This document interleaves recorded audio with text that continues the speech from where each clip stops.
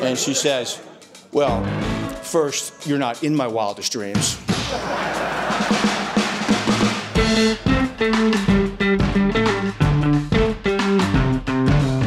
This is the official old goat. This should be in front of Master Guns. What a special occasion.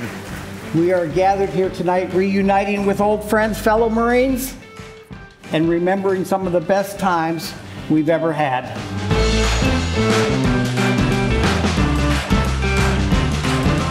The gala is a culminating event of really a week-long celebration. It's an opportunity to recognize the legacy of HMLA East.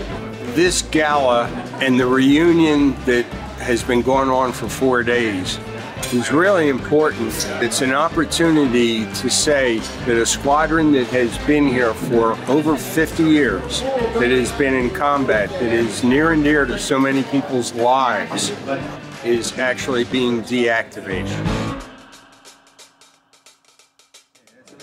Okay, well, who's the oldest Marine? I ain't admitting to it. Now, this is not a wedding. We don't stuff in each other's mouth.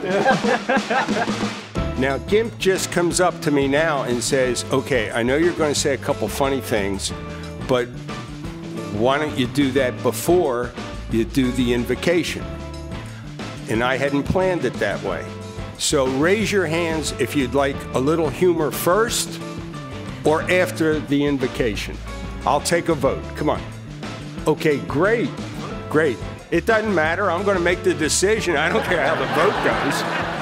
I just wanted you to feel like you were involved. That's all. It was much more of an emotional event than I was prepared for. Just seeing this conglomeration of Marines that served in the unit.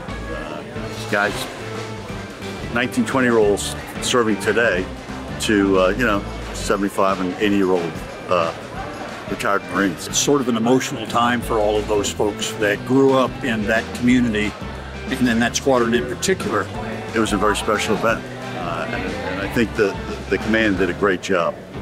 Look, it's been an honor to be here to share, Huck, your flight line is back home. We're all home. Flight line's home. Smelling JP5's home. And the Marines are home.